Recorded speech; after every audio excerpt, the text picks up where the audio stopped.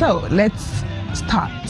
Sink your teeth into this very first into the menu. There's okay, cake.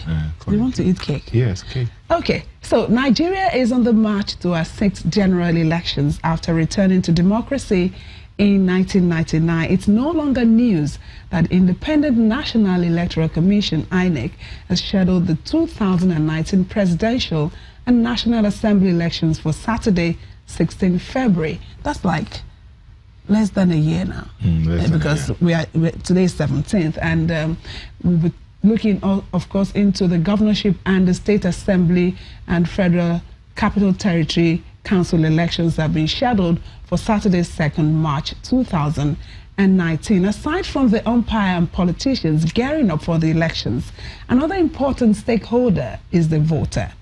The question is, how motivated is the Nigerian voter to get his or her voter's card ready and then go out to perform this crucial civic duty on the election day?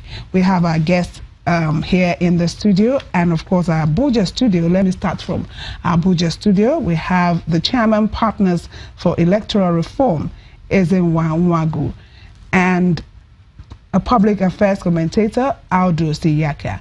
Thank you for joining us. And here in Lagos, we have the Southwest Coordinator Transition Monitoring Group, Sulaiman Arigbabu. Good morning and thank you. Good to have you. Thank you. Same here. Let me start with you here. That question, how motivated is the Nigerian voter ahead of this 2019 elections? Thank you. The Nigerian citizen is not very motivated. The most we can just do is to appeal that people find the strength from within to do the needful if we really desire to take charge of our lives. But when you look at the polity and when you look at the arrangement, there's not much motivation. One, there is apathy on the part of citizens, because when we give a lot of promises about democracy, which really doesn't translate to be so. Aside from that, the problems, the rigors of going through doing your civic responsibility, for instance, getting your voter's card and all of that, and the fact that you do this, sometimes you go out of your way to get yourself to do the right thing, and maybe a system doesn't work or the processes doesn't work properly, and then everything you have done comes to naught.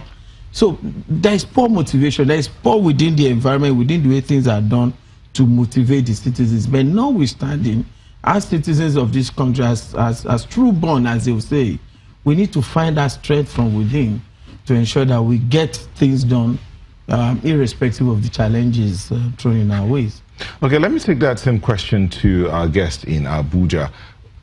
How would you say the citizens are when it comes to these elections? Would you say they are motivated and good to go? The two of you will weigh into this. Take. Okay, thank you. I think it's just okay to say that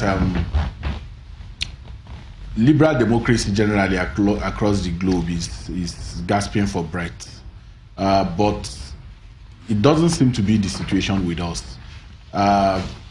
Whereas it is true that people are losing confidence in political leadership, but they are showing a lot more. There is some sort of outbreak of excitement for voting, for voter registration. Why do I say that? A lot of people believe that voting will change their lives in a significant manner. And if you see the rush, if you see the push to get the PVC, this time around, you will notice that excitement is on the high. Whether that essentially will translate to voting will be another thing, because all you need to do is just to take a look at the 2015. You had about 68 million Nigerians who were prospective voters, who were in the voter register, but just about 29 million eventually voted. As we speak now, about 12 million cards are still uncollected from the 2015 registration that is lying uncollected in INEC. So yes, the enthusiasm is very high for PVC now, but we just hope that we are able to translate that into the actual engagement of voting.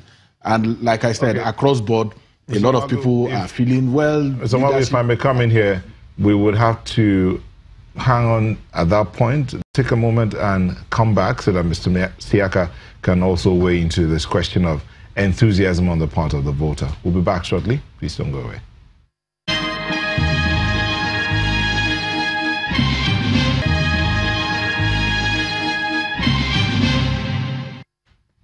Welcome back. Mr. Siaka, the question is again yours to answer about what your thoughts are as regards the enthusiasm amongst the voters vis-a-vis that report you just watched. Good morning. Thank you very much for this question.